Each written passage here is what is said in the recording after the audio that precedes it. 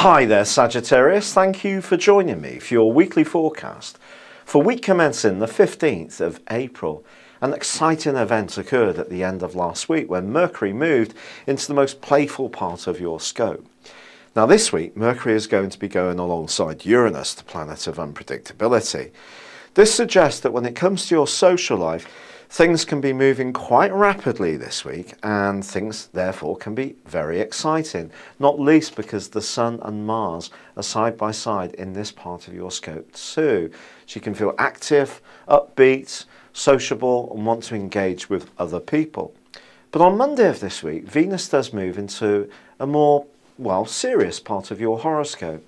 And the suggestion is, if there is somebody you work with who is a little bit difficult to get along with, you're just encouraged to try to humour them in the weeks to come.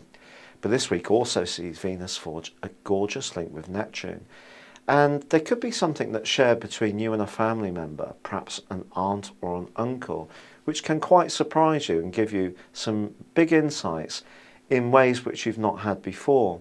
If you love pets or animals, this can also be a significant week. You might get a new one, or enjoy being with the ones you've got, or perhaps make a donation to some kind of animal charity.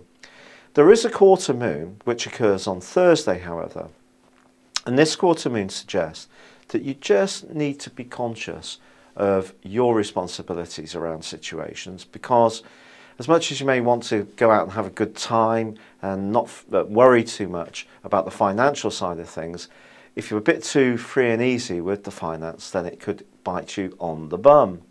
However, by the end of this week, the Sun and Mars move on Saturday at the same time into the same part of your scope as Venus moved into. And this is asking you over the next few weeks to be much more focused on the detail of life. Now, it doesn't matter whether this is to do with your health, your diet, your fitness regime, to do with your general organisation at home, whether it's to do with work. All these things come under the astral spotlight, and you're asked to be much more conscientious. Now, details and Sagittarius are not something that necessarily goes together unless it's something that really engages you. So if it's a philosophical debate, very often you'll be brilliant at displaying the details because you'll have them rehearsed in your mind.